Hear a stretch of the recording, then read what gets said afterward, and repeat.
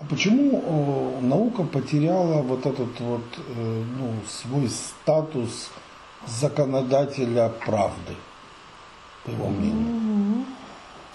Let's put again, if I'm correct to interpret, earlier before, science was that very law statement policy that actually helped people to distinguish truth from fake things. Why does science leaves these positions today? Why does science doesn't help people today to distinguish these things? Well, that's a good question. Science and philosophy and critical thinking. The role of science does not have the prestige, I don't think, that it had during the Enlightenment.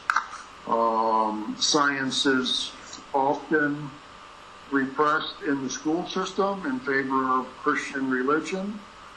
As I mentioned before, Trump is censoring climate change science.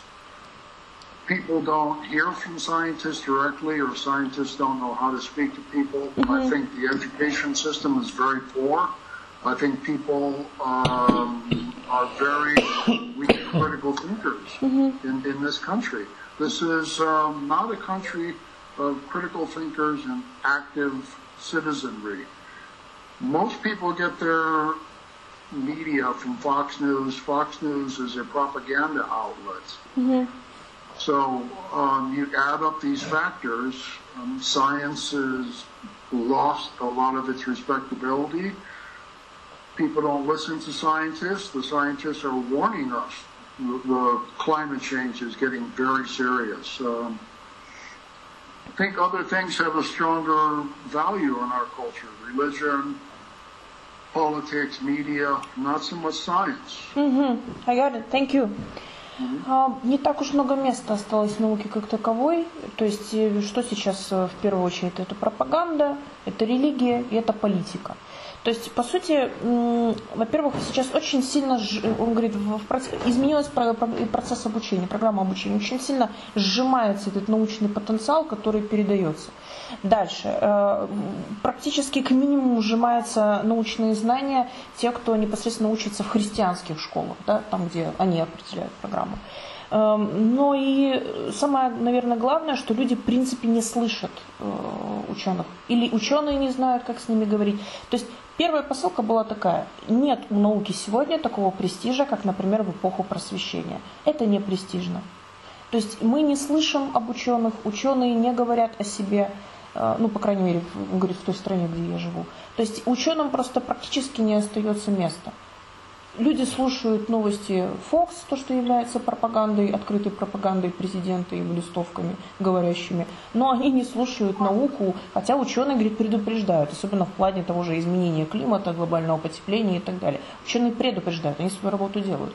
Но ввиду работы СМИ, политики и всего остального, и ввиду того, что практически нет активных граждан, а в основном только одно потребление, вот такая ситуация. Хорошо, если наука это не престижно, что престижно? According to your viewpoint, dear professor, if science is not that prestigious, what is prestigious today? Celebrities, athletes, finance are the primary valued figures in our society. This is a society where the values of the Enlightenment are gone. Learning, critical thinking, education, science, these have been replaced in a postmodern culture by media and advertising and consumerism. Being passive and being entertained. Got it, thank you. Что сегодня, значит, отвечаю на вопрос, что престижно? Celebrity – это знаменитости, атлеты, финансы и вообще все те фигуры, которые так или иначе определяют значимость и ценность. То есть все те ценности, которые активизм, критическое мышление, наука, отношение к науке, все то, что было престижно в эпоху просвещения, сегодня уже, к сожалению, исчезло. И в эпоху постмодернизма оно было заменено на СМИ, на рекламу.